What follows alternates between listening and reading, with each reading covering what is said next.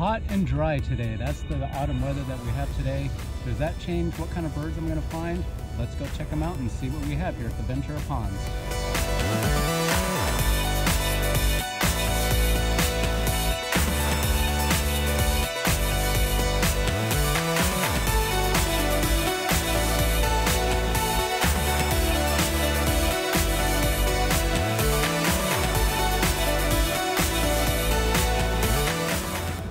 What's up guys, John Osumi from Motionshooter Photography coming at you again with another video.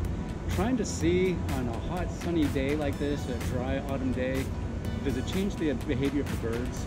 So I'm out here at the same place at the same time and we're just going to see if the conditions are any different, so stay tuned.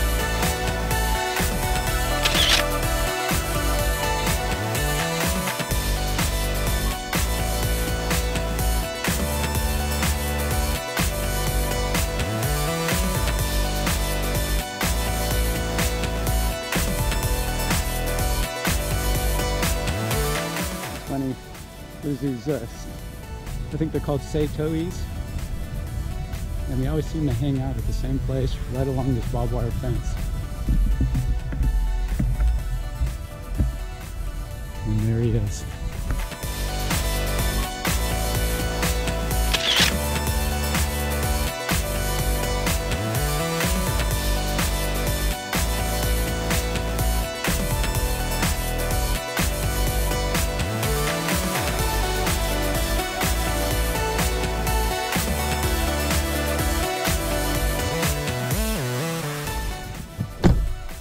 All right, well, with everything said and done, I think I did get some good shots out there today, but it wasn't as busy as I thought it could have been. So the question posed in the very beginning was, will the bird activity be the same on a hot, dry autumn day as it is on a normal day, you know, with nice weather? And I'd probably, if I had to make an educated guess, I would say that the birds are probably out a little bit sooner than I was out today, just because the activity wasn't quite the same.